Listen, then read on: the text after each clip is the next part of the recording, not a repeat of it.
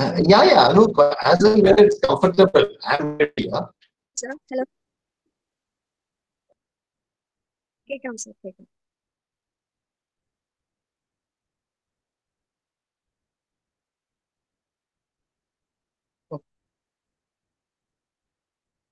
Hearty good morning to all. I extend a very warm welcome to all to the 24th annual lecture of the Postgraduate and Research Department of Economics of Thoma College, Tiruvalla. The annual lecture is a prestigious event of the department which has been conducted continuously since 1998, when the department became a research center of Mahatma Gandhi University, Kottayam. We as department thank God Almighty for strengthening us to organize this academic activity successfully and meaningfully all throughout these years. This year too, we have been able to organize this academic venture in online mode amidst the COVID-19 pandemic.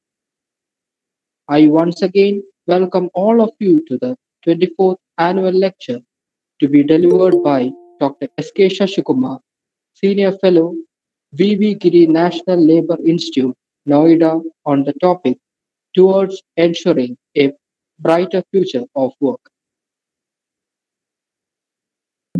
Let's begin the program by invoking the blessings of Almighty.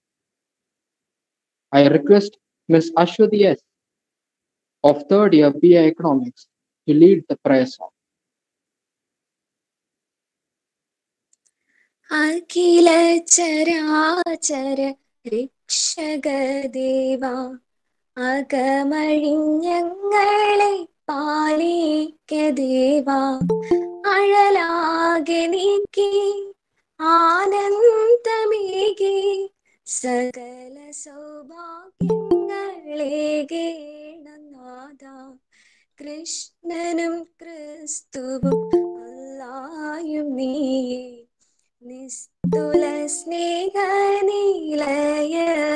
നീയേ സൃഷ്ടിയും രക്ഷയും സംഹാരമേവം ഇഷ്ടസ്വരൂപാനിൻ ലീലാവിലാസം അഖില ചരാചര രക്ഷകദേവ അകമഴിഞ്ഞങ്ങളെ പാലിക്കദേവ അഴലാകെ നീക്കി ആനന്ദമേകി സകല സൗഭാഗ്യങ്ങളേകേണനാഥ സകല സൗഭാഗ്യങ്ങളേകേണനാഥ.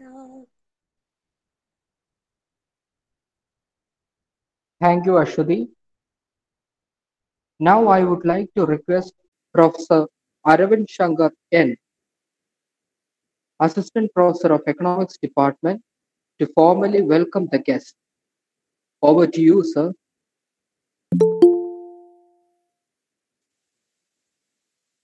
Good morning to all. Respected Principal of the College, Dr. Varghese Matthew. Beloved Head of the Department, Professor Giri Matthew. Honorable Chief Guest of the Day, Dr. S.K. Sasikumar. Former principals and former teachers of the department and other departments. Delegates from various institutions. Teachers, research scholars, and students from various departments. All are welcome to the 24th annual lecture organized by the Department of Economics, Thoma College, Tiruvalla. We are gathered here online for the 24th edition of the prestigious event of the Department of Economics. It is a matter of pride that for almost a quarter century, the department has been successful in conducting the program without a break, even during the difficult times. The fundamental aim of this annual lecture is the academic enrichment of the student community. The organizers of this annual event have always been careful in choosing relevant social and economic issues as the theme of the lecture. Today, the 24th annual lecture, based on the theme towards ensuring a brighter future of work, is convened in the backdrop of the ongoing transitions in the dynamic labor market. From time to time, the prestige of this annual event has been boosted up by the presence of eminent personalities like former finance ministers, members of government bodies like Planning Board, Expenditure Review Committee, etc., academicians from national and international institutes, and even members from international organizations like the World Bank. I'm glad to say that today, the 24th annual lecture will be delivered by Dr. S.K. Sasikumar, Senior Fellow, V.V. Giri National Labour Institute, Noida. Dr. S.K. Sasikumar is one of the most renowned experts in the domain of labor research and training. He has been a faculty member at V.V. Giri National Labour Institute for 30 years. His focus areas include labor migration, future of work, labor market analysis, and research methods. Dr. Sasikumar has been a member of prestigious national commissions like the Second National Commission on Labor, Committee on Immigration Act, Standing Committee on Labor Force Statistics, Ministry of Statistics and Program Implementation, etc. He is also the coordinator of the BRICS Network of Labor Research Institutes. He has represented India in the recent G20 and BRICS meetings and several conferences of International Labour Organization as a technical expert. Dr. Sasikumar has undertaken nearly 60 research projects on key labor concerns and has been the course director of nearly 30 international and 160 national level training programs and workshops. He has been a guest faculty at more than 50 major international and national level institutions and universities. He has published nearly 70 major research publications and is the editor of the peer-reviewed academic journal, Labor and Development. It is a great fortune of the department that amidst his busy schedule, Dr. S.K. Sasikumar has accepted the lecture. In the name of the college and the department, I wholeheartedly welcome Dr. S.K. Sasikumar to the 24th annual lecture. Sir, you are most welcome. I would like to take this opportunity to welcome our respected principal, Dr. Varghese Matthew, who has extended his valuable support and encouragement to this program. Sir, you are also welcome. Today, the moderator of the session is Dr. I.C.K. John, former principal of the college and former head of the department. We are indeed fortunate that an ever-enthusiastic academician like IC sir has once again become a part of this academic endeavor. In the name of the college and the department, I welcome Dr. I.C.K. John to this program. Sir, you are welcome.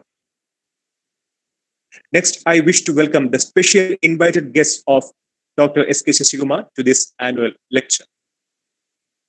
In the name of the college and the department, with great pleasure, I also welcome the former principals and former teachers of the department and other departments to this program. Next, I welcome all the delegates from various colleges and institutions, including teachers, research scholars, and students. I also extend a warm welcome to the teachers and students of other departments of this college. I also would like to welcome to this program our beloved head of the department, Professor Reggie Matthew, who leads our team towards academic excellence. I also take this opportunity to welcome Professor Anup Kochi George, who efficiently coordinates this program with his global exposure in academic field as well as technical expertise. I also welcome Dr. Binu Govind, Professor Smeira Elsa Saji, and Professor Georgie Matthew to this program. Last but not the least, I welcome all the students of the Department of Economics to the 24th annual lecture by Economics Department. With this, I conclude my words. Thank you, one and all. Thank you, Aravind sir. Professor Reggie Matthew, head of the department of our economics department, is the real leadership behind this auspicious event. I cordially invite him for the presidential address. Over to you, sir.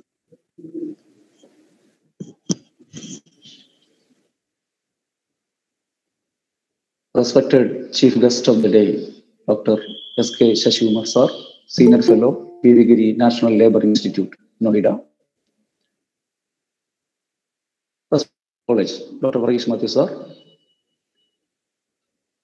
Moderator of the session, respected Dr. Isaac A. Jones, sir.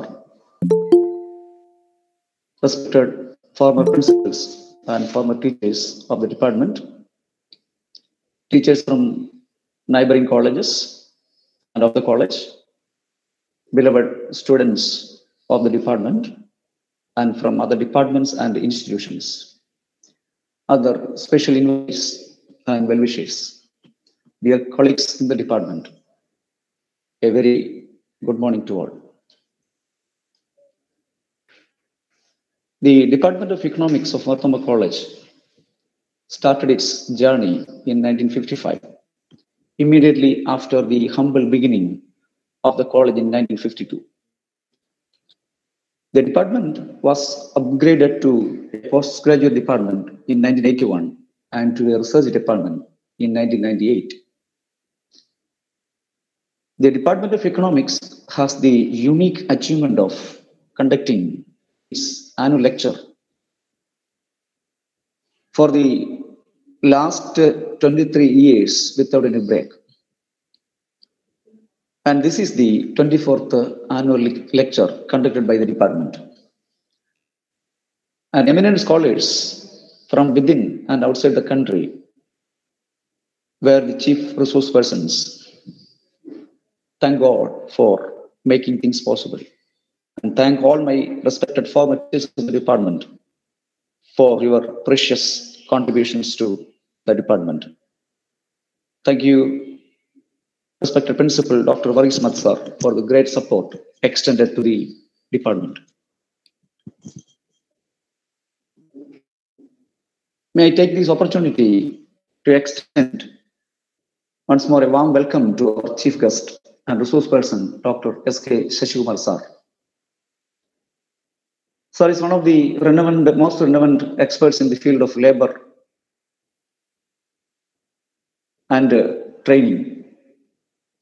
He has made very significant contributions to academic and policy matters relating to labor studies. He has been the faculty member at the Feburary National Labour Institute, which is a premier institute engaged in research and training on labor. Dr. Sasikumar sir has been a member of several prestigious national committees, including Second National Commission on Labour, Committee on Immigration Act, Government of India, Committee to Review Legislation on Labour Migration, Government of India, expert groups on Labour Bureau Surveys, Ministry of Labour and Employment. He has represented India in recent G20 and BRICS, which is the association of 5 major emerging nations, including India, meetings, and several ILO conferences. He has undertaken nearly 60 research projects and nearly 70 research publications. He has been a guest faculty at more than 50 major international and national level institutions. And above all, he's a very good person, a great scholar, and an academician. On behalf of the entire department, I extend a very warm welcome to Dr. S.K. Sasikumar sir. Thank you, Dr. Sasikumar sir, for accepting our humble invitation to deliver this year's lecture. And the topic of this year's lecture is a very relevant topic towards ensuring a brighter future of work. Labor market is perhaps the most vulnerable segment of an economy. A lot of changes have been taking place in this segment. There has been unprecedented transformation in the world of work. More and more people are becoming unemployed. Technological achievements, automation, artificial intelligence, etc. may create new job opportunities. But at the same time, several others may become unemployed. Sustainable practices like clean technologies will create millions of new job opportunities. But on the other hand, some millions will lose their livelihood. Now, all we are living in a very difficult and challenging world, particularly in the context of COVID-19 pandemic. The COVID-19 pandemic has substantial impact on all aspects of our living and on the labor market. It has led to sharp fall in the demand for labor. Many lost their livelihood. For many, huge increase in their working burden, as in the case of health workers. The labor market disruptions affects almost all individuals and all countries. But there are certain riskier groups that includes migrant workers and workers in the informal sector. Digitalization has led to major shifts in the labor market. ICT became the backbone of world economies. It has transformed jobs, business, and our societies. It enabled remote work or work from home and distance learning. In this context, I think that we are going to discuss a very relevant topic like towards a brighter future of work. And I'm not going to take much of your time and want to conclude and hope that today's session will be much useful for all of us. Once again, a warm welcome to Dr.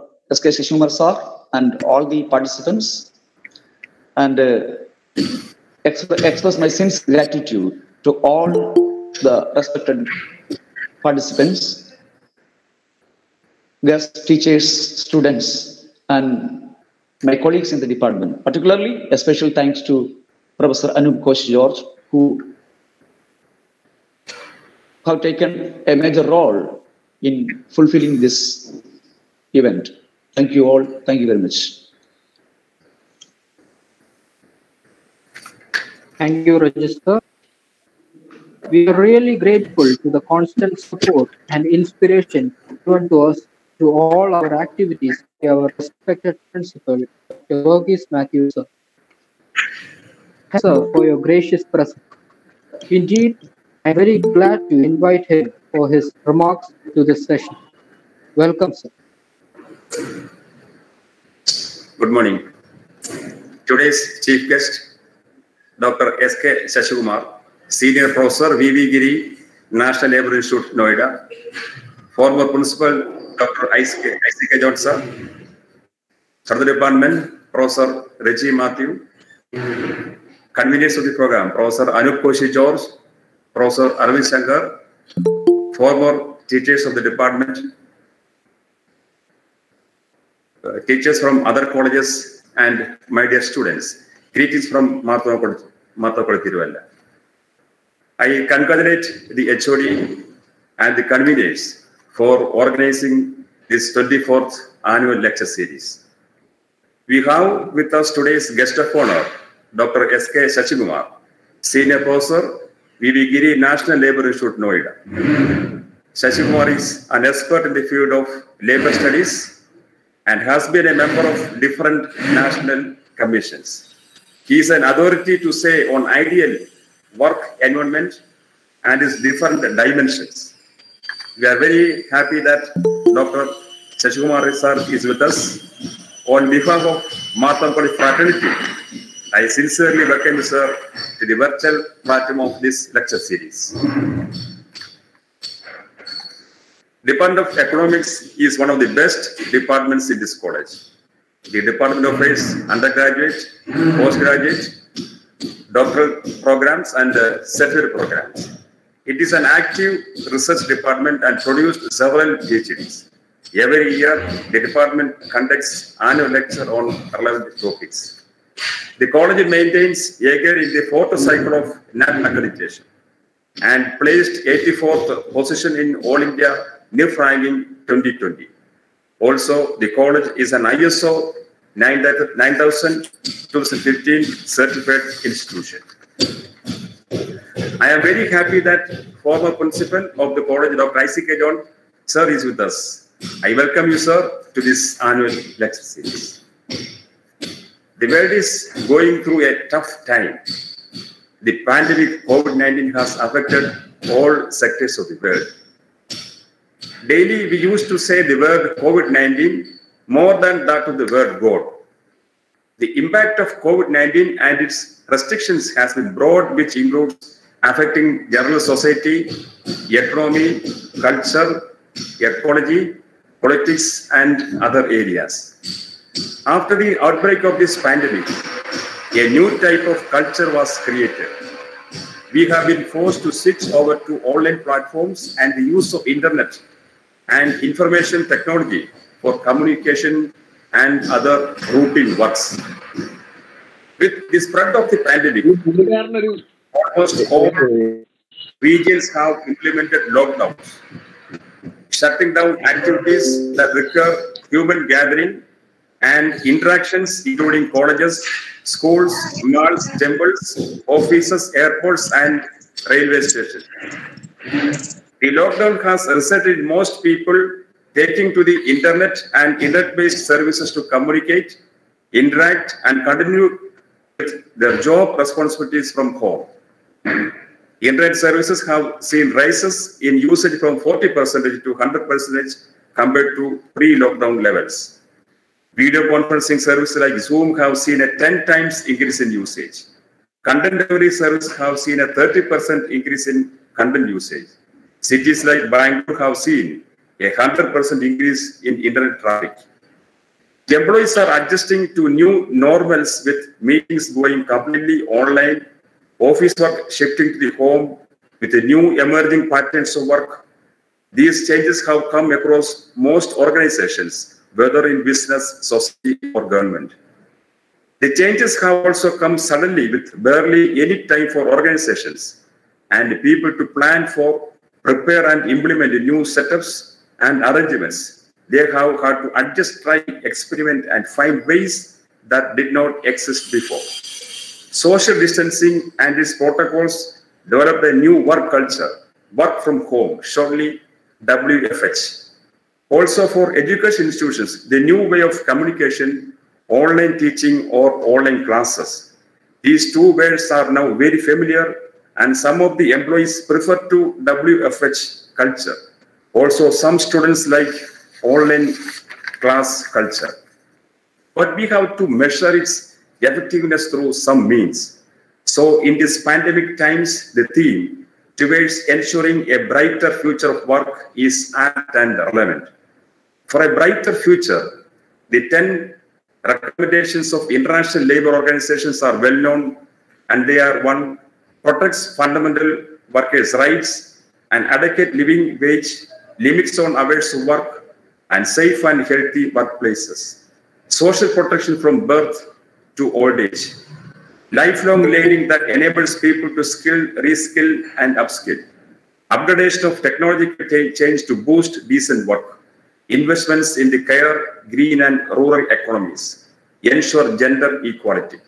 Reshaping business incentives to encourage long-term investments. Measures and mechanisms may be evolved to incorporate the two new words, WFH and online culture, for ensuring a brighter future work. Let me say one thing to students. For a brighter future, one must need good education. Education makes a door to bright future. A brighter future starts with an education. Education is self-empowerment. Receiving a good education helps empower you, thus making you strong enough to look after yourself in any given situation. Education helps you understand yourself better. It helps you realize your potential and qualities as a human being. It helps you to tap into latent talent so that you may be able to sharpen your skills. Let this annual lecture, its deliberations may help all of you to sharpen your knowledge and skills. Let me conclude. I wish all success to this annual lecture. Thank you. Thank you, sir, for your remarks. Now let's enjoy a song by our second year BA Economics friend, Ms. Jenna John, Over to you, Jana.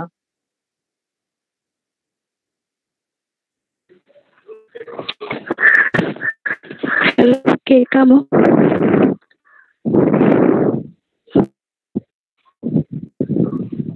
Hello,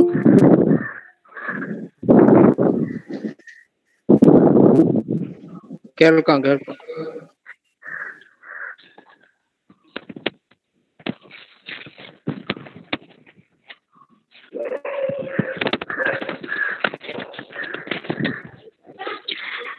കനകമുന്തിരികൾ മണികൾ കോർക്കുമൊരു പുലരിയിൽ ഒരു കുറുന്നു കുനു ചിറകുമായി വരിക ശലഭമേ. കനകമുന്തിരികൾ മണികൾ കോർക്കുമൊരു പുലരിയിൽ ഒരു കുറുന്നു കുനു ചിറകുമായി വരിക ശലഭമേ.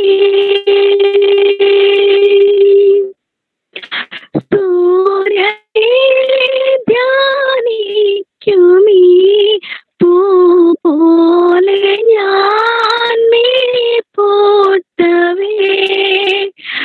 സൂര്യനെ ധ്യാനിക്കുമീ പൂ പോലെ ഞാൻ മിഴി പൂട്ടവേ.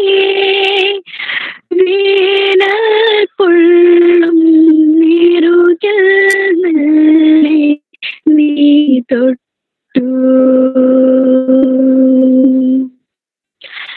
കനകമുന്തിരികൾ മണികൾ കോർക്കുമൊരു പുലരിയിൽ ഒരു കുറുന്നു കുനു ചിറകുമായി വരിക ശലഭമേ.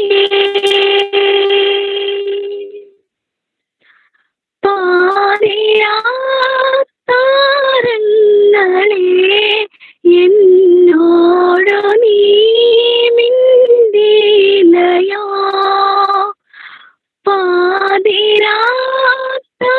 താരങ്ങളെ എന്നോടു നീ മിണ്ടിലയോ. എന്തേ ഇന്നൻ കവിളിൽ മെല്ലെ നീ തൊട്ടു. കനകമുന്തിരികൾ മണികൾ കോർക്കുമൊരു പുലരിയിൽ ഒരു കുറുന്നു കുനു ചിറകുമായി വരിക ശലഭമേ.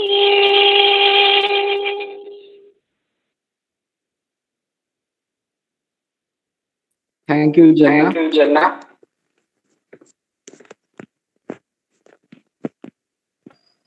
Dr. ICK John needs no introduction in this campus. He is the former principal of the college and is an eminent professor of an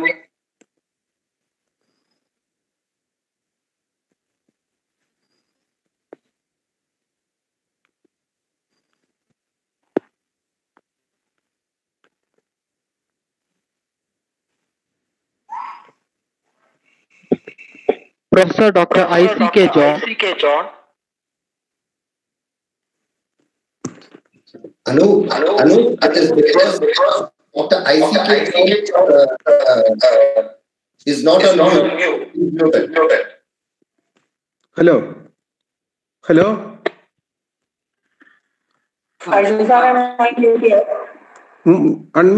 Okay. Professor Dr. ICK John needs no introduction in this campus. He is a former principal of the college and is an eminent professor of our economics department. is continuing as a research guide in Mahatma Gandhi University. Thank you, sir, for your warm presence. We invite Dr. ICK John to kindly moderate this session. Welcome, sir. Thank you. Respected Principal, Chief Guest, the distinguished scholar and professor, Dr. Sasikumar, former Principal, Dr. Abraham George, other dignitaries, teachers, and students. It's a matter of pleasure to note that the Department of Economics is organizing the annual lecture of the year today. It is the 24th lecture. The lecture was initiated when Dr. Abraham George was the head of the department. It is his vision which is behind this academic endeavor. My appreciation to our principal, Dr. Rajesh Matthew,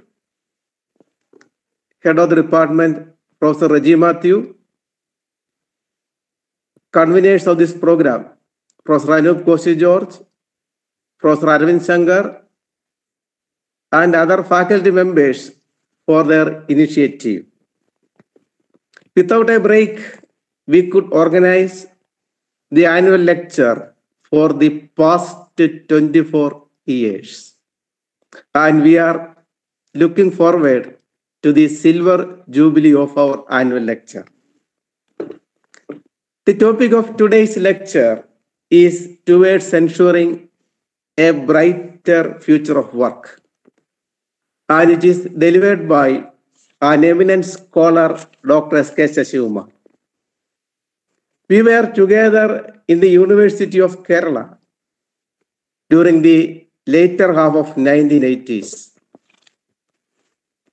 We are the students of eminent teachers like Dr. P.R. Govindrathan Nair, Dr. Ramachandran Nair, Dr. S. Uma Devi, Dr. Radhakrishnan, Dr. Kunjaman, and Dr. G. Karnagaran Pillai. I still fondly remember the dynamism and enterprising nature of Dr. Sasikumar. In those days, he was very handsome. I assume still he is very handsome, very enterprise, and he is known for his gentle manners. Now coming over to our topic, it is pertinent to note that work, which is the articulation of labor, has a key role in all forms of economic activities. No production is possible without the intervention of work or labor. Right from the classical theories, we underline the importance of work in economic activities. As students of economics, we are very familiar with subsistence wage, presented by Adam Smith, biological wage, introduced by David Ricardo, then the reserve army of unemployed, presented by Karl Marx. The labor market has undergone tremendous changes over the last many years. It is in this context that International Labour Organization initiated several studies on the changing fabric of labor market and work. New forces are transforming the nature of work. We are living in a world where technological advancement is the order of the day. We have machines, we have artificial intelligence, we have automation, we have robotics. All these are very important in the growth process. But note that the introduction of this mechanization will displace labor. Labor may be the casualty of rapid mechanization. Therefore, we are living in a world where the work has to be reshaped. The workers have to be re-equipped and the labor market has to be restructured. Today's lecture will be an insight to these issues. And Dr. Sasikumar is an apt person to present a roadmap for having a brighter future of work. Without work, world cannot exist. So we want to have a brighter future of work.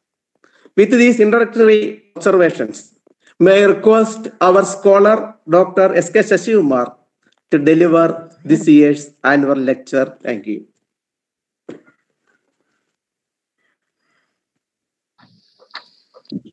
Thank you, Dr. Isaac sir. Now it's the time to invite our chief guest and keynote speaker of this 24th edition of this. Number of students who have passed out of the department are positioned very well. This is and one more thing, that I also know some of the present faculty, and I can tell the students with certainty, you're very lucky to have a very committed and a very competent faculty. Enjoy it. This is the 24th lecture, as has been indicated earlier. And if I look at the 23 people who have delivered these lectures, I feel truly humbled.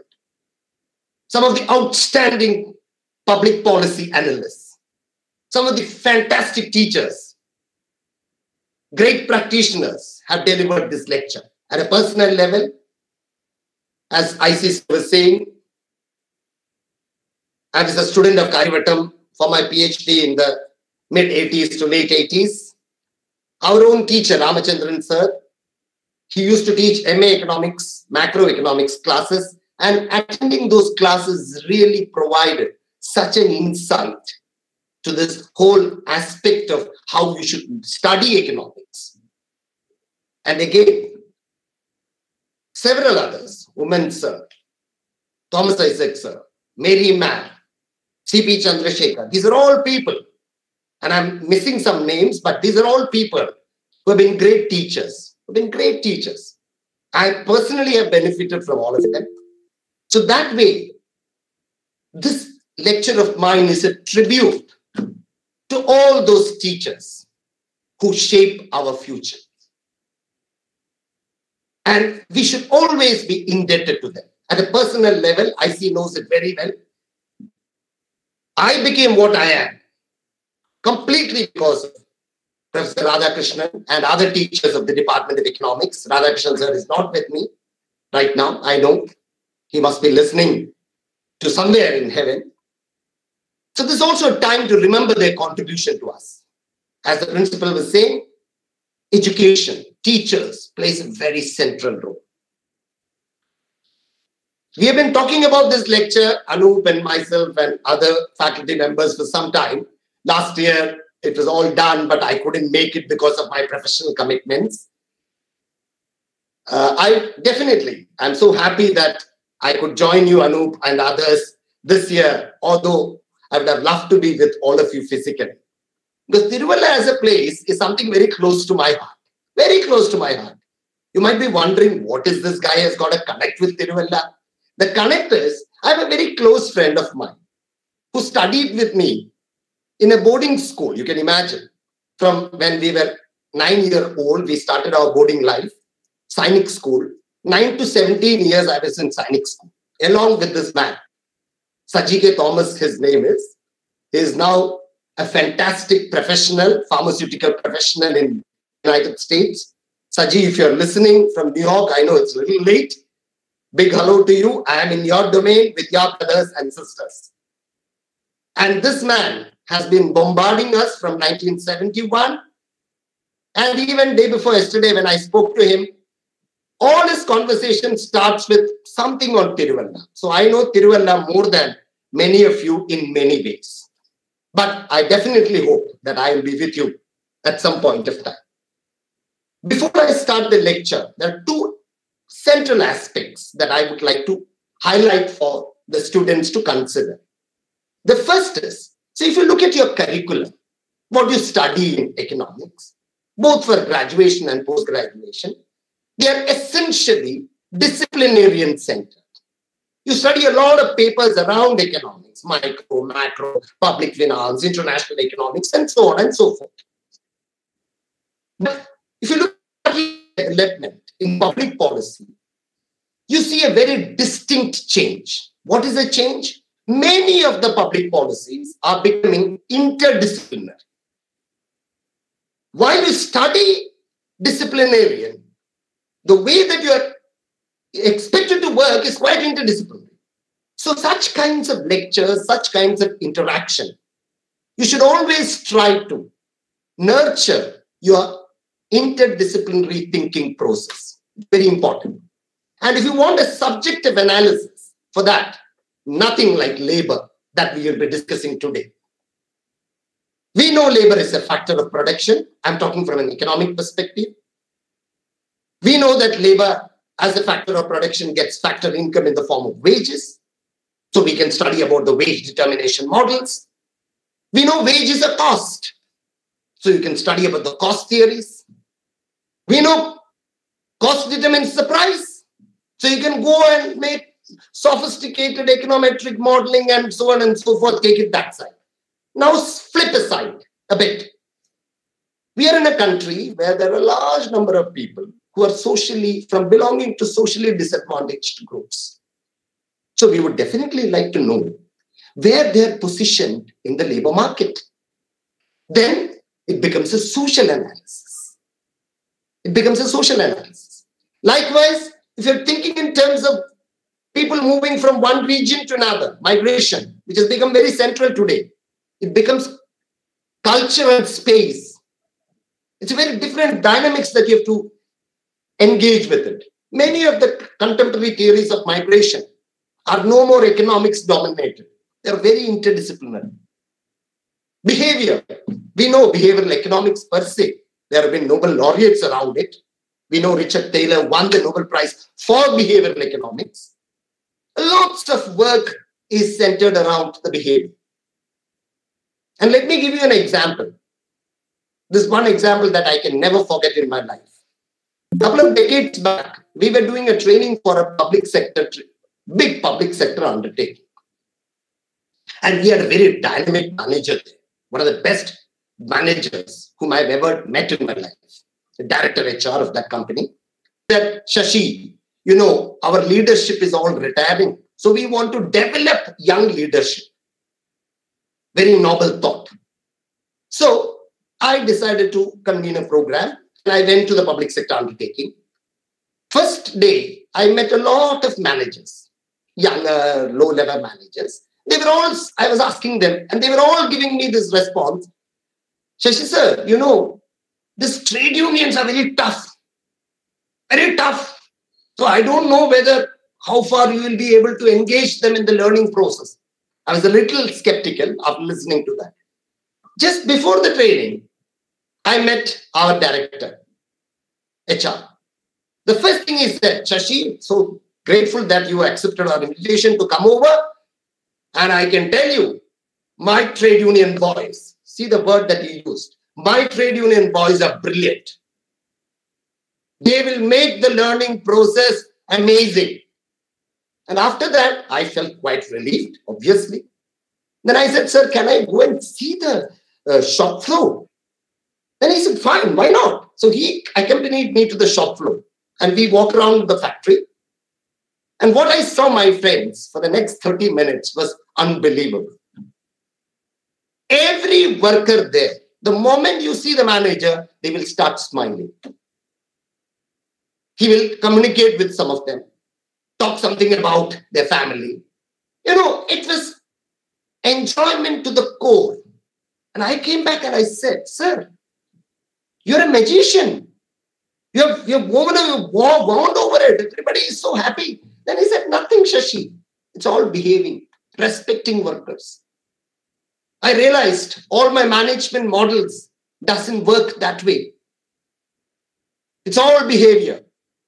So that is why I always say such examples, such cases also teach us the need to develop interdisciplinary perspective. I would even recommend, in my research methods courses, I recommend people to read beyond disciplines. I know it should not curtail to your exam preparations, but you should not get stuck with that disciplinarian approach, because as you will see later, there's a lots of interdisciplinary approaches coming in the future of work. That's the first point. The second is you should always make evidence-based argument. Social policy, especially issues like labor, you can make a lot of arguments which are perception-based. You just go out, talk to someone and ask, is labor law good? Oh, it's very bad. Why? It's bad. Do you have some evidence? I don't have any evidence, but I know it. This perception-based argument is very dangerous in social policy analysis. If you want to be a good social policy analyst, you should always make evidence-based argument. And I borrow the word of one of the greatest statisticians from whom I have learned a lot, Professor S.P. Mukherjee. He always says, there's nothing like a perfect evidence, but there is always credible evidence. Credible. Whether you use a secondary source of information or a primary source of information. Secondary means pre-existing and primary means as a researcher. There's also a research department. You go out and generate resources. Information. When you do that, you should always try to generate credible information. And as a researcher, when you generate credible information, what it matters is your understanding about research methods. I strongly recommend, very strongly recommend all of you to read Basic Research Methods textbook. Don't hesitate to buy. Keep it on the table. If you're using questionnaire, you should know, why am I using questionnaire? Why am I using questionnaire? You should know that. If I'm using focus group discussion, I should know why. Basic Research Methods textbooks is mandatory reading for everyone. In fact, I suggest that even for BA students, you should do that. It sharpens your thinking process. So these two words, these of caution, transdisciplinary perspective and evidences should be at the back of your mind always. Then you become a better professional. A better professional. And last but not the least, before I start my PowerPoint, always during the course of the introductory remarks, presidential remarks, we heard this lifelong. Learning is lifelong. If I think that I am one who knows everything on labor, I'm going to tell you, and you listen to all that and learn, I'm sorry, that's not the way that learning happens. Learning is a process.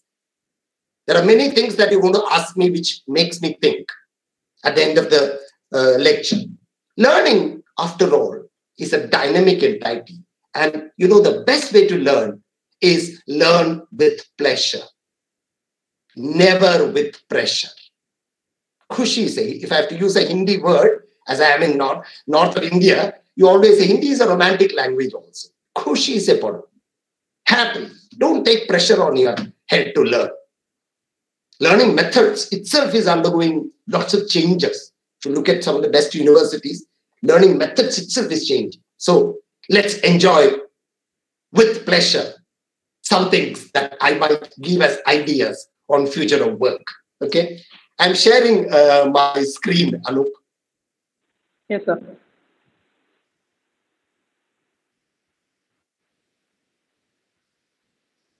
I hope you can see it, Anup. No, sir. Yeah, it's coming. You can see it? Just a minute, sir. Can you see the screen? Yeah, sir, it's visible. Okay. Now, future of work. What made future of work a very important theme?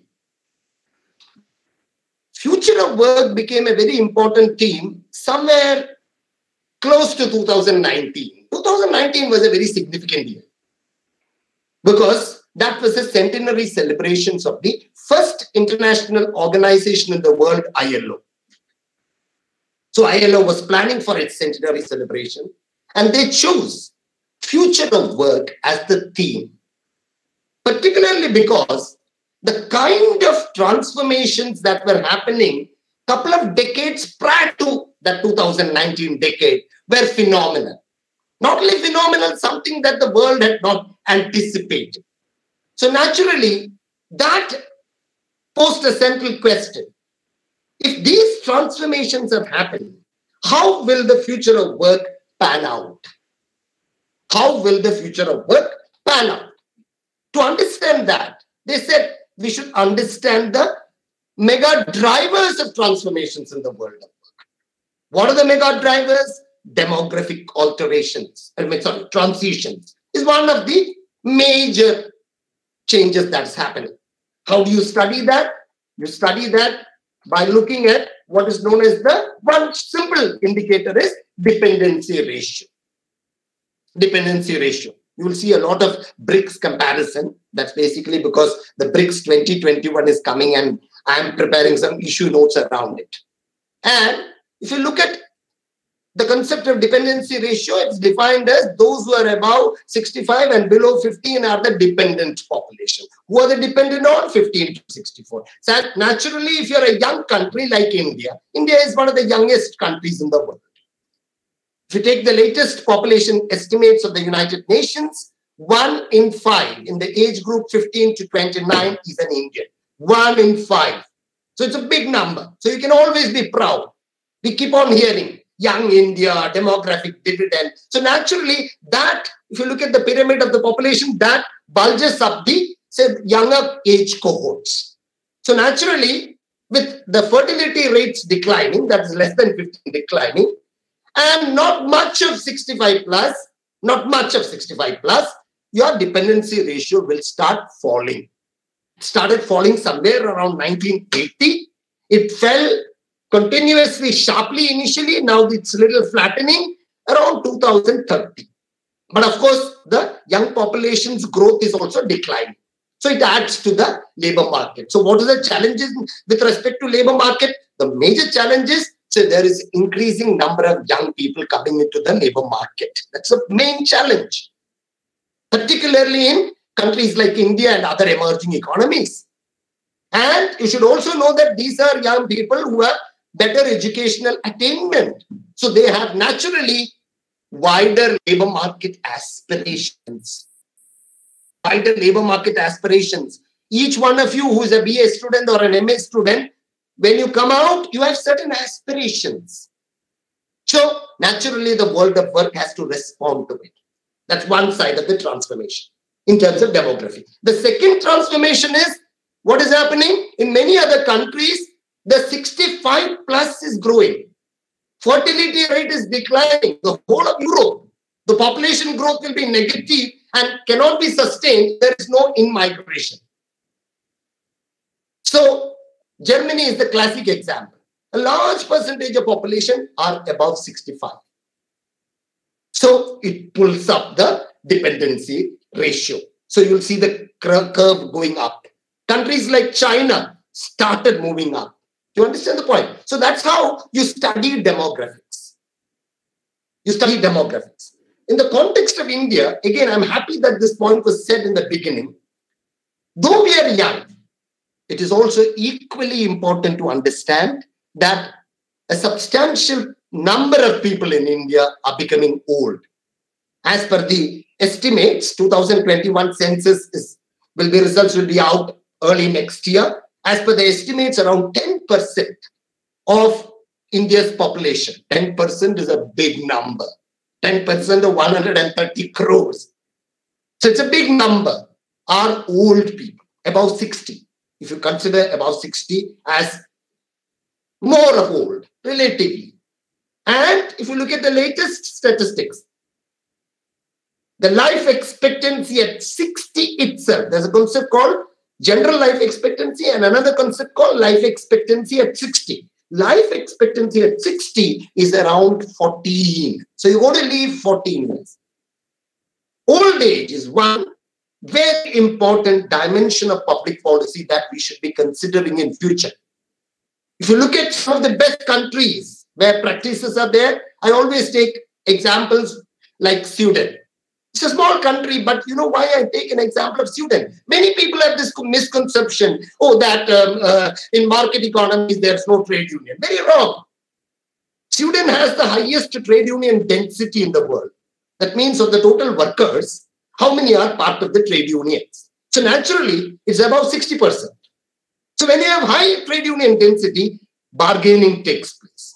I know some Swedish trade union leaders and keep on informing me what they're bargaining. You know what they bargain now? They don't bargain about wage.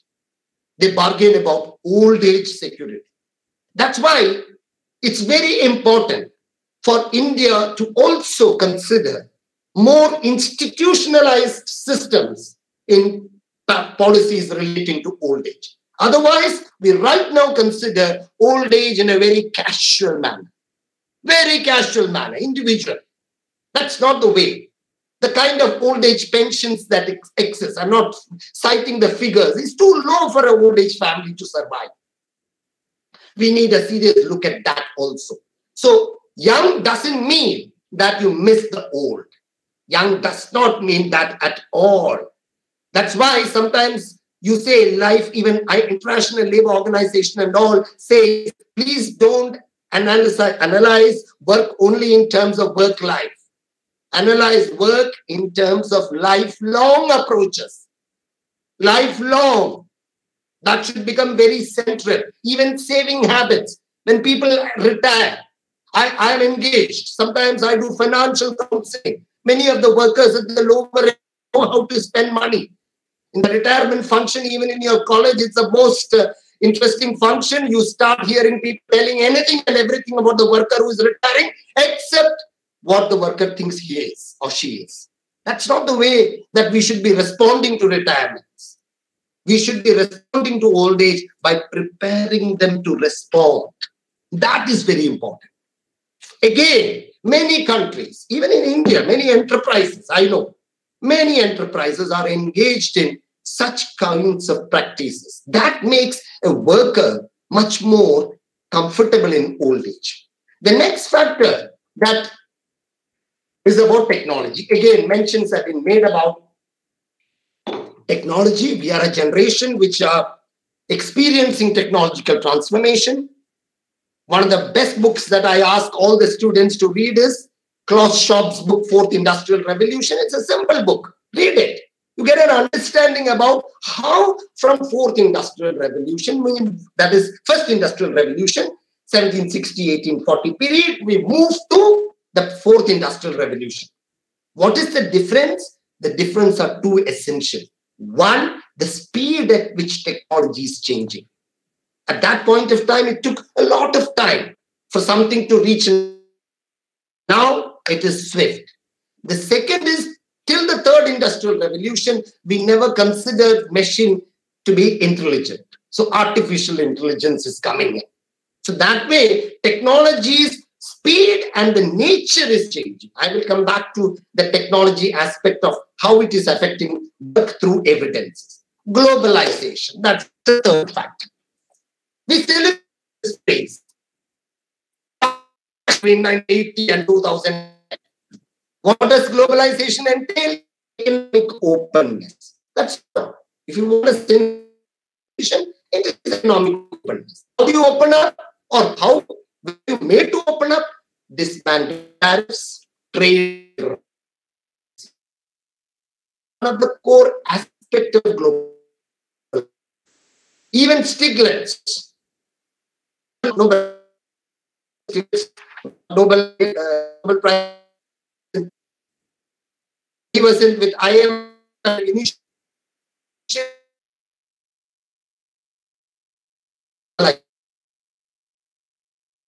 criticizing globalization. So one is trade liberalization. The second is financial liberalization. Dismantle barriers for financial flows. Financial can move as much as possible. The third is what? Foreign direct investment. Dismantled. We are experiencing in all this from 1991. So that argument was, by restricting, you were putting caps on growth. You were deterring growth. By liberalizing, you scale up higher growth. It's true. It's true. If you look at the growth, just 2 years, look at in this graph, only 2 years, 2006-07. See the figure. of very high growth, 5.5%.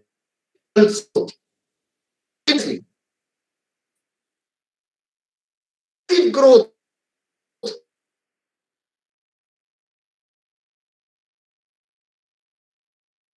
Low growth.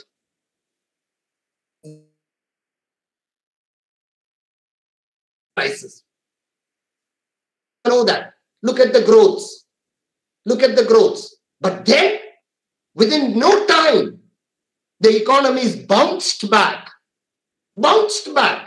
recording growth similar to the pre-crisis level. So people who were supporting globalization said, see, we told you market works on its own. But actually, that was not the reason. If you decompose this growth, we have done some work. I have done analysis on this. To decompose this, only me, so many people have. This is a well-known fact. How is growth generated? Growth is generated from consumption growth. We know that. From investment growth, from government expenditure, and from export minus import net trade. So in a typical economics form, I can sophisticate economics by saying equation. Y is equal to C plus I plus G plus X minus M. You add some log and Anup will add some more additional variables and make it very sophisticated. The logic is growth happens because of this. What did contribute to the growth in 2010? It was all government expenditure. It was all government expenditure. Why? Because the governments knew from the Keynesian birth after Great Depression that government expenditure is something that pulls the economy up when the economy is in dire straits. But then the problem with government expenditure is it cannot be sustained. Revenue cannot match expenditure, so naturally deficit will come, prices will rise, so naturally the expenditure starts coming down and the growth slow down. One thing that you must know, not yet reached COVID. Many people attribute several things to COVID, but it's very important to understand the structural position before COVID. Economy-wise, labor-wise. Own account workers, those who work on their own, they don't employ anyone. Rickshaw pullers, hawkers, vendors, name anything. Employer, those who employ others. I'm employer, I started college, employ you. Very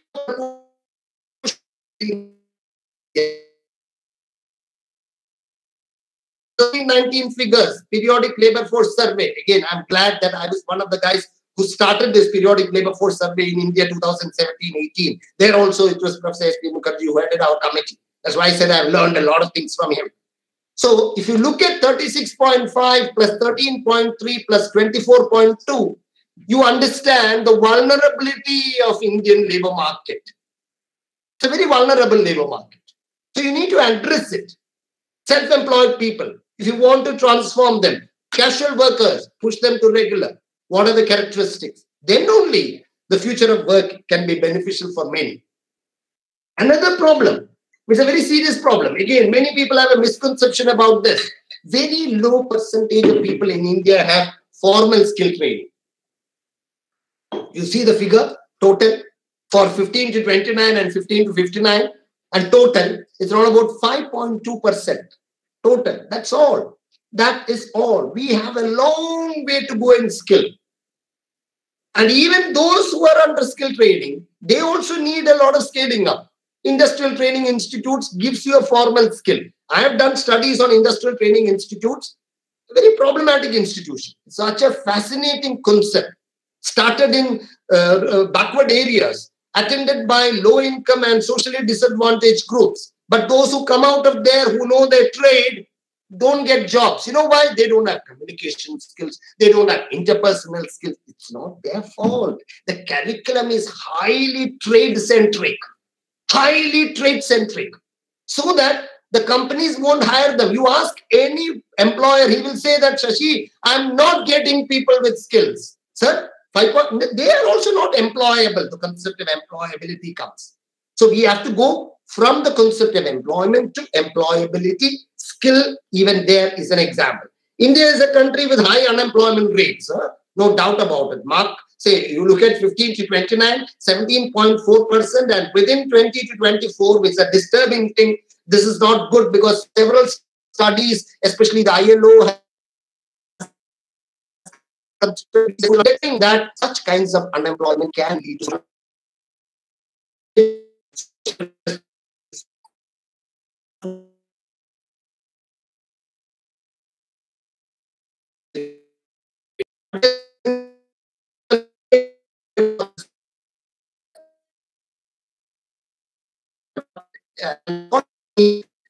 survey. I asked a person, how old is 23 years? Oh, you're a young person. Then I assume some questions. Okay, I ask you, are you in education? Anup says no. Oh, are you in employment? Either working or looking for work? No. Oh, are you in training? No. Then where are you? Where are you? Neither in employment, nor in education, nor in training. India has the highest need percentage among women. I can tell you the numbers. You can find out the reasons. It's a very good research area. I can tell you. We must know the reasons. We must know the reasons. Then only we can have the policies. India, again, is a serious issue with manufacturing. India has one of the lowest manufacturing employment in India. If you really want to scale up technology and use it, it has to go beyond 12.2%. Even in states like Gujarat or other states which have high rates of manufacturing, the employment is not dominant. We should change it. We have not been getting investments. Then you will think, why? I have two reasons. One is most of the enterprises, this is a slide that I'm borrowing from the Economic Survey 2018-19, most of the enterprises in India are small. Nothing wrong with micro, but make micro small, small, medium, large. This is called enterprise growth. Only when there is an enterprise growth, their contribution to employment and to the value added increases. Right now, their contribution is only in terms of number of employees. So politically, sometimes micro, small, I'm not making any political arguments against anyone, but it's a fact. Politically, sometimes the numbers might be very important. Oh, I gave so many micro loans. Fantastic. But how much is the value of the micro loans? 50,000. Will it generate additional employment? No. Is he already employed? Yes. Gone. So what is additional employment? That's what I'm looking at. Or you are looking at. That is why we say we need, if you look at the history of industrialization, there was always a gradation of firms. Rana Hassan of the Asian Development Bank has done some fantastic work on it.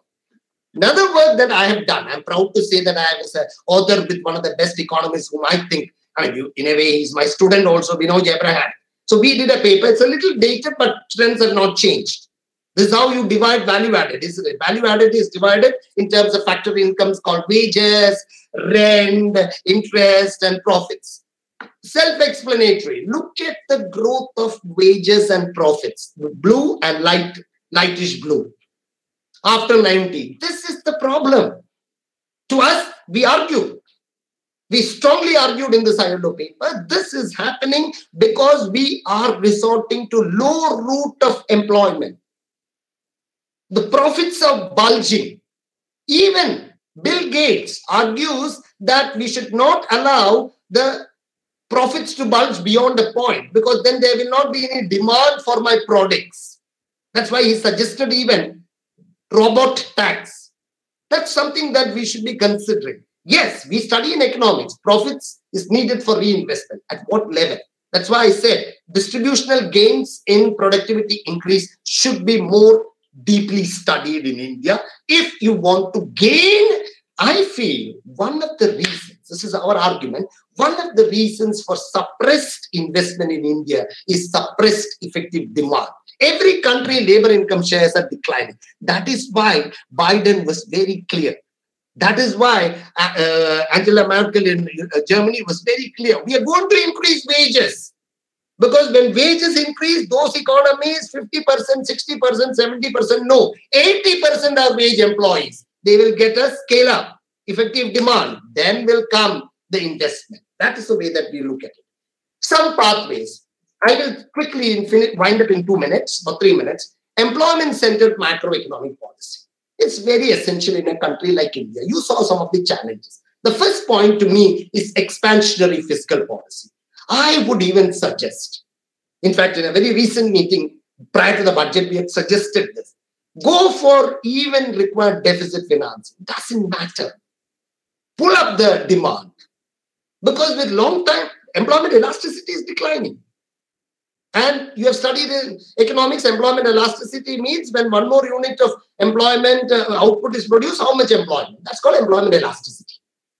So when output is increasing, when productivity is increasing, naturally employment elasticity will fall because it's an inverse relation.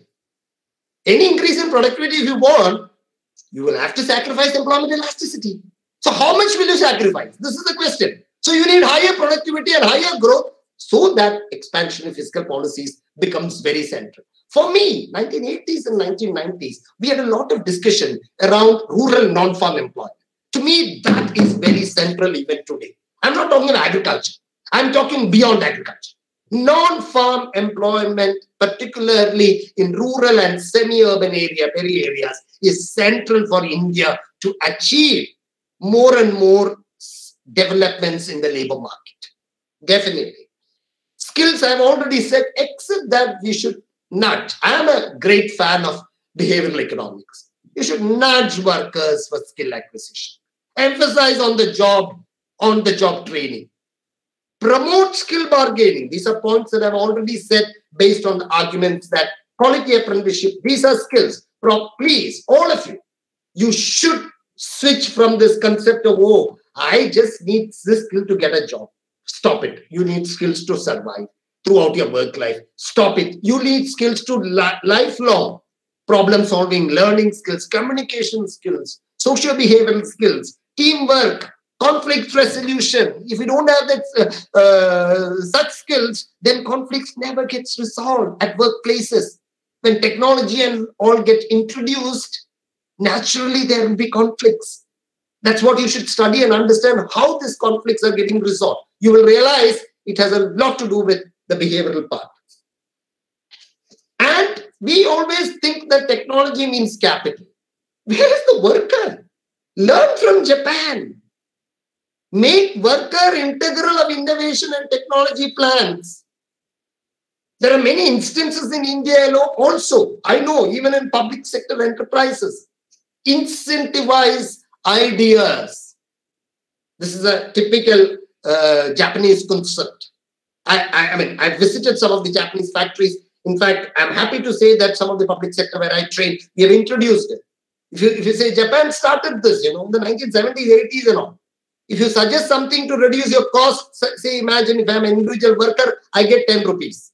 And if it is implemented, it should be original. If it's implemented, I get 20 rupees. Okay? And the same stroke they said, so because in workstations, workers work in team. If you give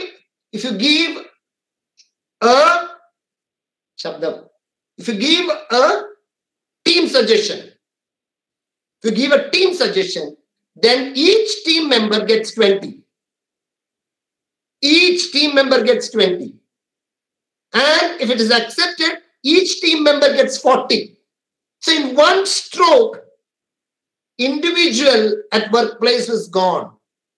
They introduced managers and workers working together in team. We should try things like that to make workers integral to technology plans. And this is, again, digital learning resources. I'm a great fan of digital learning resources. I've seen the benefit of it in many places. You cannot expect sometimes everything to be online. We ourselves have done massive online open courses on youth unemployment throughout the world. I collaborated with the International Training Center of Turin. We did it. India had the largest participation. But it has to be more of digital resources. Basic AI tools. Vietnam. Sometimes we consider though Vietnam is progressing well. We said because of labor law, Shashi. No, sir.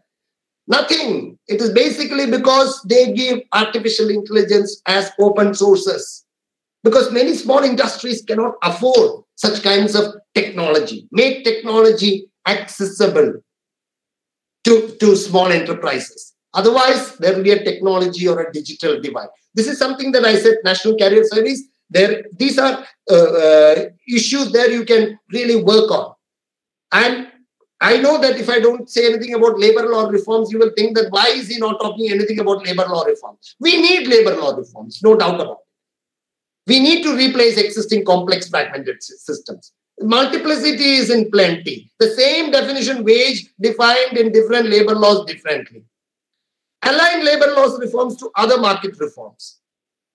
Encourage collaboration between partners. Use of technology. And as I said, I was a member of the Second National Commission which drafted this, say, labor law recommendation. We have now 4 labor laws. I don't get into the details of it because it will take another presentation.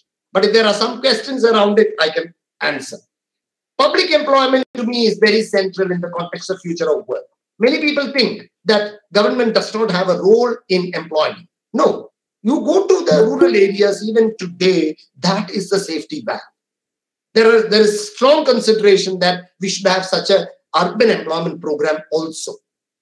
Certain states, it may not be doing very well, but many other states, especially it has reduced distressed migration considerably. Migration, I've already indicated. So what to me, after all this, is essential. It's an integrated approach. You don't have a one-stick approach. Unidimensional won't have work. Integrated and multi-dimensional approach. As I said, don't focus exclusively on quantity. Anything that you do, there's a quantity-quality balance. That's what is required, even in technology. Say, you might produce more and increase your productivity, but is it at the expense of very poor work quality? Then you should be debating. That is where I believe this very link to processes, what you adopt, are as important as outcomes. Even in research, isn't it? So your research outcomes depends upon the methods that you adopt, the methodology that you adopt. So they are the processes of your outcomes. If you write a good paper with a strong framework, you can say, oh, I adopted a good methodology. If you use very good data, credible data to generate outputs, you can say, wow, I used some strong methods. So that is why never compromise on the processes. Don't look at the outcomes. That's what is happening to all this labor force participation for women. We have already determined many processes in India are gender biased at workplace. So the moment it is gender biased, gender as a construct does not come in as an outcome. So immediately you will have gender skewness persisting. We do not want that. We want an inclusive, brighter future of work for all. Thank you so much. I'll stop sharing. There is a list of references I have given or whatever I have cited. If anyone needs anything more, please feel free to ask me anytime. Thank you so much. I'm sorry I took a couple of minutes extra, but I wanted to finish what I had come prepared. Thank you. Thank you for your very outstanding and interesting lecture, sir. It was really a wonderful experience for students and also other participants. In the initial stage, your emphasis was on preferred skills for hiring workers. You have presented 5 skills, including positive attitude, adaptability, learning ability, domain expertise, and interpersonal skills. And at the end of the lecture, you have given some astonishing, very interesting facts to the audience. 3 are very important. 1, you have stated that Indian labor market is very vulnerable. Even before having the problem of COVID-19, we are experiencing these vulnerable situations. A second very interesting finding is that India is a nation having very low percentage of people with skill training. That means we have a nature of unemployment characterized by absence of skills, which are enough for any form of work. A third very interesting term presented by you is NEET. Our people, our youngsters, many in rural areas, they do not have education, they do not have employment training, and therefore we are in a particular situation, a very tough situation called NEET. And your emphasis on macroeconomic policies which are required for having a future work prospects in India. You argue for expansionary fiscal policy, a focus on rural economy, reorienting our skill system so that we want to have a new ecosystem. It's very important. So we want to acquire new skills, which remain the focus. We want to have new skills. So it is very interesting to learn from you that we need not fear about technology because technology will promote employment. So we want to integrate technology with labor.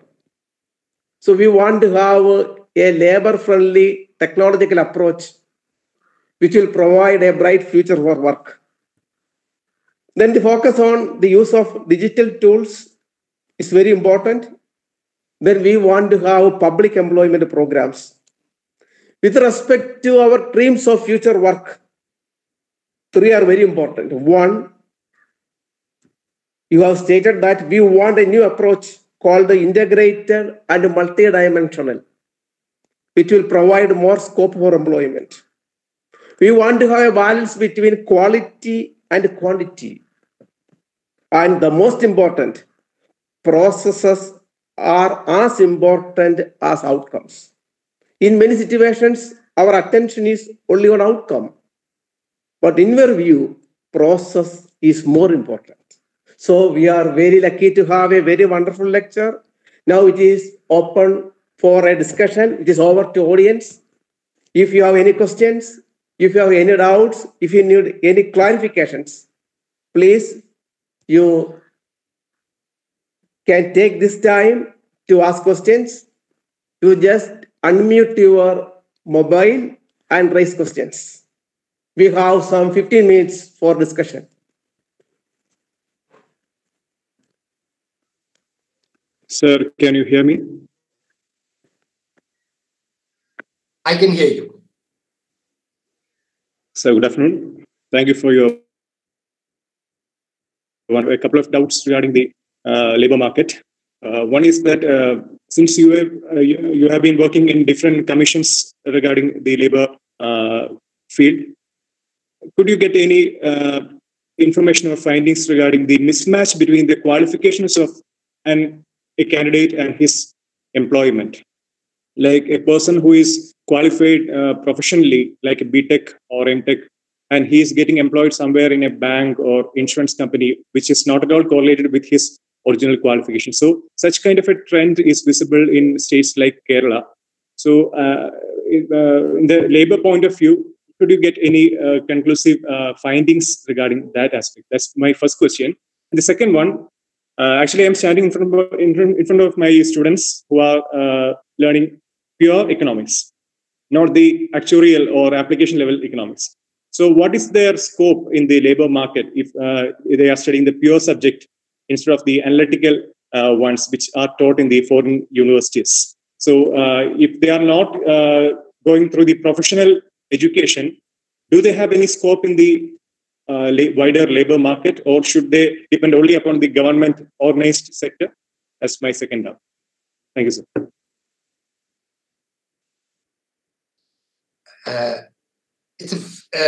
Thank you, Arvind. Fantastic questions, both very relevant in the context of employment. First, yes, this is happening, and it is happening in big scale, big time. Big time. You know, what we can do is there have been some analysis which has been done. It's looking at the skill pyramid. So we look at skill pyramids at two levels. One is skill pyramid from a supply level. Okay, what is happening to the skill pyramid? How much low skilled, how many medium skilled, how many professional? What is the supply proposition? Another is demand. So one example that has happened is there are some very interesting studies on technical evaluations. I will send you that. Is in the last 25 years, a lot of emphasis has been on higher end skills on the skill pyramid for professional colleges. Engineering is one example, law, marketing, MBA, all this is happening on the skill pyramid. Now you take the skill pyramid to the skill demand side pyramid. So you conceive two sides of pyramids. Okay. So these guys who are passing out of this skill supply should essentially match the upper end of the skill pyramid from a demand side. So if you have convenience. We never talked about the political rights of the migrants. I'm happy that the Honorable Prime Minister went on record saying that we must accept the contribution of migrants. It requires a lot of strength to characterize, to say that. It's a very good thing. The first thing that if you want migrants to be accepted is accept their contribution. Most people look at migrants in a negative tone. Even in Kerala, I know, my own friends who have worked on migration say, Shashi sir, crime is increasing. Arey bhai, this is a very weak argument. Your own state. And then another friend of mine who said, sir, resources are getting drained from Kerala. Arey, how can you say that? Your economy is 33% dependent on your remittances in. Then you are saying that your resources are getting strained away. So you can't take the double talk. You have to take a strong argument in support of voice of migrants. We should do that. One. Second, absolutely no coherence between sending and receiving states. Nothing. Nothing. Migration entails space. If ICSR allows me, I can give you a fantastic example of a policy on migration, which is the most brilliant policy on public policy I have ever seen in the world. That is policy in South Korea. You know, South Korea now is facing aging. It's a fact. South Korea is facing aging. So they wanted people to come in. They had a very restrictive immigration policy. So they allowed. But when they allowed, this is how they make policy. See, this is how public policies is made. They invited a large number of experts to deliberate on it. Point number one. They generated evidence. Point number two. They made a policy. Point number three. The policy was very clear in terms of process and outcome. Point number four. What was their outcome? They wanted migrants to come, work for some period and go back. So they don't want people to be reintegrated. Example from United States. Problem with the United States is people come, they don't go back or try to reintegrate, which the Korea said no. And you know, for that, say they have a fascinating policy. You go, Sasikumar is going from Noida. Imagine. I'm squeezing that in 2 minutes, 1 minute. You go there. I'm going in, let's say, 2015. I'm supposed to come back by 2020 December. 5-year contract. Okay. So they want you to return. So they have named the policy. You know what is the name of the policy? Happy Return Program. You understand the point? Incentive. The very fact that if Sasikumar is going, where are you going? Korea. What is that? Happy Return Program. Oh, that means you will return. Inject that. This is that behavior, nudging. You understand the point? So the behavior is nudged in. Oh, I'm going. So after going there, what? I have to register. Online, I get benefits. See, online, I get benefits. What are the benefits? I get Korean language free. So every Saturday, Sunday, I get free Korean language classes. After 3.5 to 4 years, I can write an exam on Korean language. I get a certificate. Imagine I get an A certificate. Then, after 4 years, I can apply for my skills to be accredited. What all did I learn there? Any migrant, when they go there, in Kerala, Gulf migrants come back with skills. But you ask the 33% remittances they have contributed, you ask Kerala government, say, what is the level of skills that the migrants possess? No information. You understand the point? No information. It's a fact. No information. I know the information about money. I don't have the information about their skills. So that's not important. That's why I said finance overtakes human everywhere. And then this, after 4.5 years, I get another certificate. That Sasikumar has done in automobile engineering. He has got this skill. So I get 2 certificates.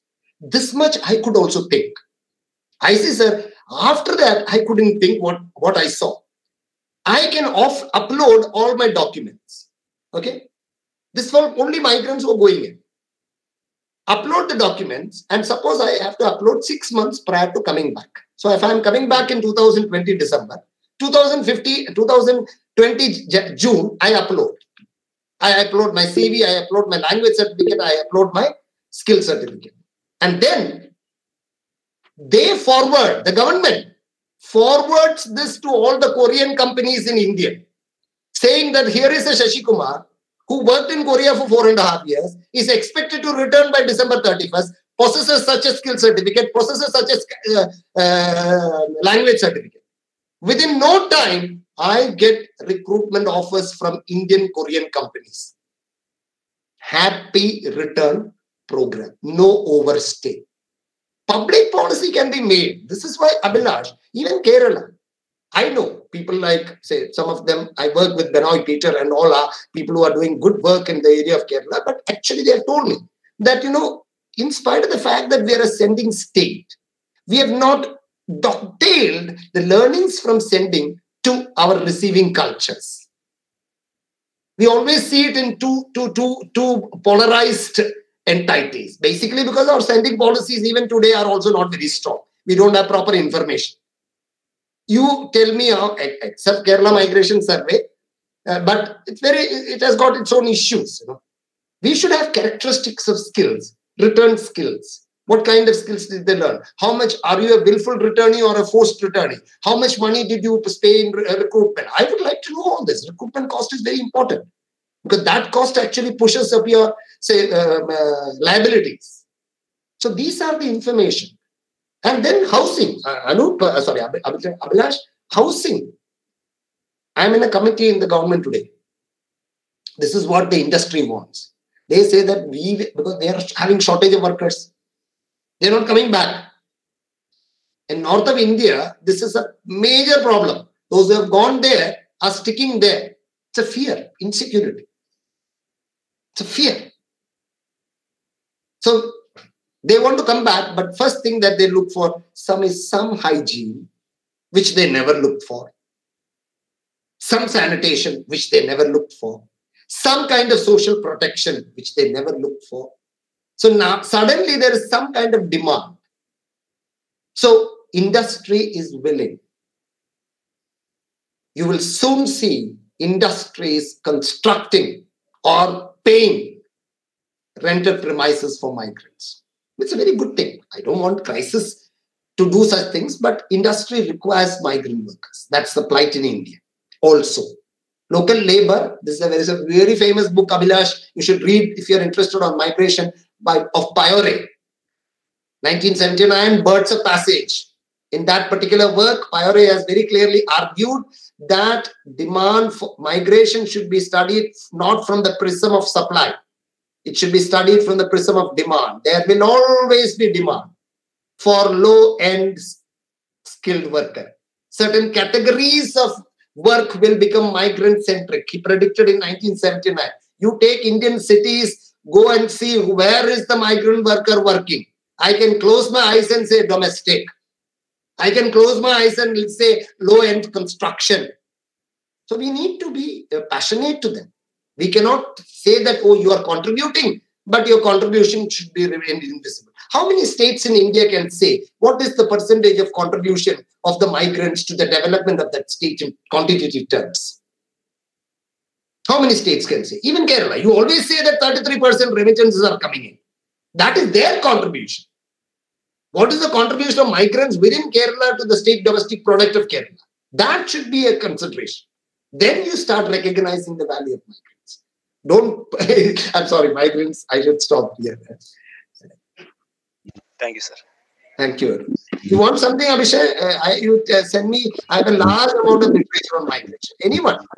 Okay, sir. If no more questions are there, we may conclude this session. Sir, I have a question. Okay. Ask. You ask.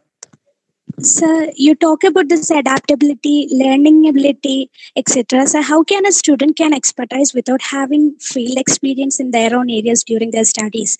You say that many companies, employers say that they don't get skilled laborers. So where is the real problem stands?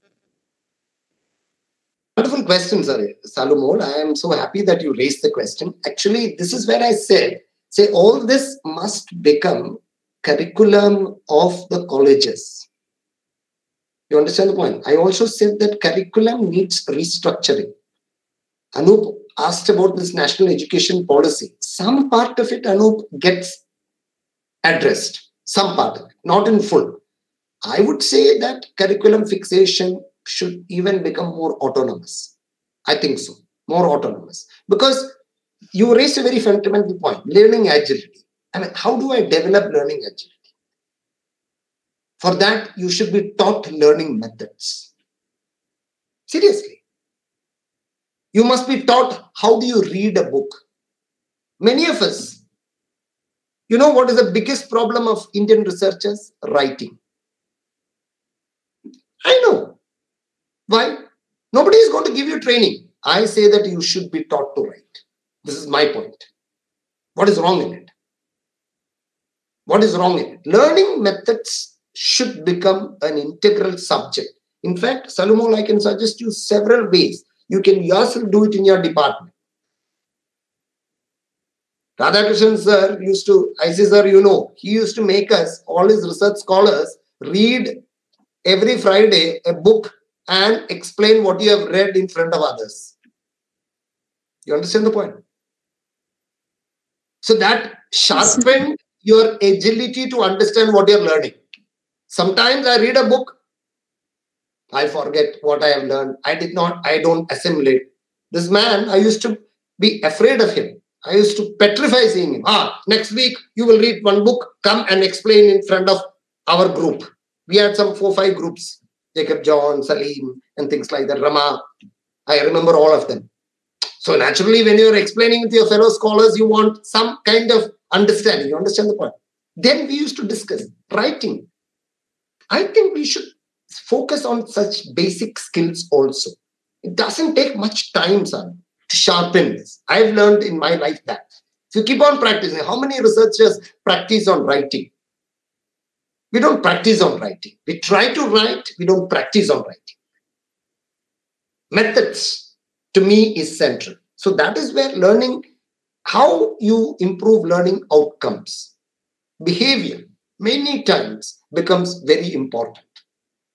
Learning, writing, reading, all these are very, very, some people say that nowadays, parents can contribute significantly. You will ask how? Collaborative reading. Anup, this is a new method in learning.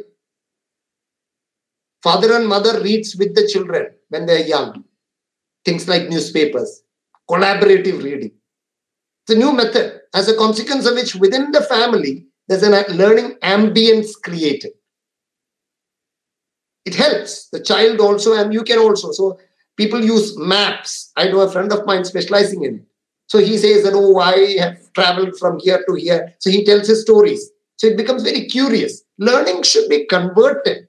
Even pure science. Somebody asked a question about pure science. Pure science also needs to be converted within a practical environment. Then your learning becomes, like you study trade unions. Unless and until, that's why I said you should visit factories. Unless and until you know how trade unions relate with the management, how do you know? So I might have studied the best of theories of trade unionism, but I do not know any damn thing about the workplace practices. That is why that field level practices must be built in. So it's possible. I am an optimist and I think that learning methods can improve. Many institutions are doing it. Liberal, last point is liberal point of view. You study economics, you also take music as a subject. You understand the point? So that you enjoy that. It allows, I know a friend of mine's daughter who did her, of course it was foreign university, she did economics and she studied along with the music. That is a very interesting combination. So she's enjoying that. That kind of flexibility, our curriculum right now, that's where starting point, we were disciplinarian. That is a problem.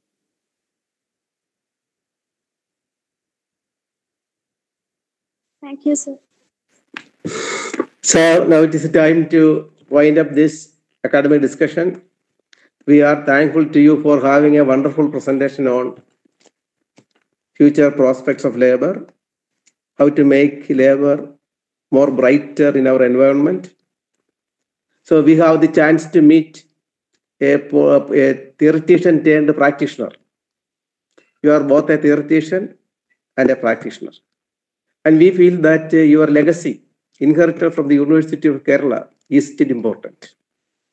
So it is our request, while formulating policies and programs, please take note of all these matters so that we can have a brighter future of work in our nation. So I conclude with one sentence, with your policy conclusion. We want to focus on a new policy derivative. Very small should become small, very small become small, then small become medium, then medium become large, and finally large become very large. Thank you for this wonderful presentation. Thank you, sir. Now it is over to the organizers for the next proceedings. Thank you, sir. Since the discussion has been over, now I would like to invite Professor Anup Koshi George, Assistant Professor, Department of Economics, to propose the vote of thanks. Over to you, sir. Thank you, Ebi. Respected Principal Dr. Verghese Matthew, sir. Distinguished guest for the day, Dr. S.K. Sasikumar, sir. Moderator, Dr. I.C.K. John, sir. President of this meeting and head of the department, Professor Reggie Matthew, and all distinguished guests. Good afternoon, all. This is indeed a special day for the Department of Economics of Marthama College, Tiruvalla. The department has accomplished yet another milestone in its journey. Amidst the crisis of COVID pandemic, we are able to organize the 24th annual lecture in the lecture series which started in the year 1998. The topic for this year's lecture is Today's Ensuring a Brighter Future of Work, a theme which is based on the centenary initiatives of the International Labour Organization. The 108th International Labour Conference in 2019 adopted Future of Work as the centenary declaration. This year, we are very much fortunate to have an eminent and suitable person to deliver the lecture of this topic of great contemporary relevance in this COVID time. More than being a scholar, Dr. Sasikumar sir has represented India in various conferences of the ILO and various other economic groupings of world nations like G20 and BRICS.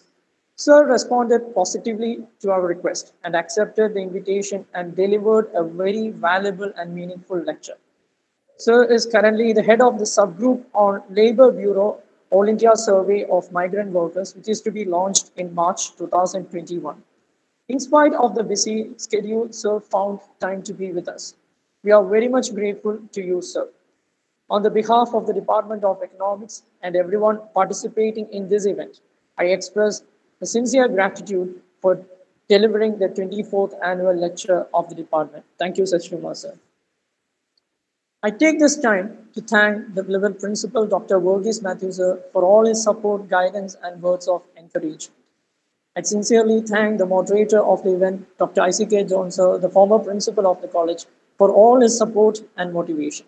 And also thank all respected research guides of the department for their support. The department is currently led by Professor Reggie Matthew, a man of utmost dedication and commitment.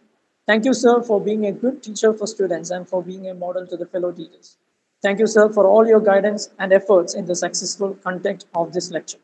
I thank all the faculty, former faculty members of the college, and especially of the department. We have with us Dr. Abraham George, former principal of the college, Professor Ramani George, former HOD, Professor Mary Uman, former HOD, and Professor Susan Sheila Ji, who all were with us for this program. Thank you, teachers, for your valuable presence. I also thank all my fellow faculty members, Professor Arvind Shankaran, Dr. Vinu Govind, Professor Smira Elsa Saji, Professor Georgie Verghese, for all their support and concern for the department. I sincerely thank all well-wishers of the department who use their valuable time to be with us. I also thank all participants, including students and research scholars of the department, for their active participation and support. Let's hope for a brighter future and let's continue with the perseverance to achieve our goals. Thank you all once again. Thank you so much. All the best, Anup, and all the everyone. Thank you so much. Thank you, sir. Thank you, sir. The meeting has been adjourned. Thank you, one and all. Sasikumar sir, when your term in Noida is over, we wish you a happy return program. Happy return. So, നമുക്ക് വീണ്ടും കാണാം. തീർച്ചയായിട്ടും sir. Thank you. Okay, Anup, thank you so much. And Reggie Matthews, sir, Principal sir, everyone, bye-bye. Take care and all the faculty. Bye-bye. Thank you. Thank you, sir.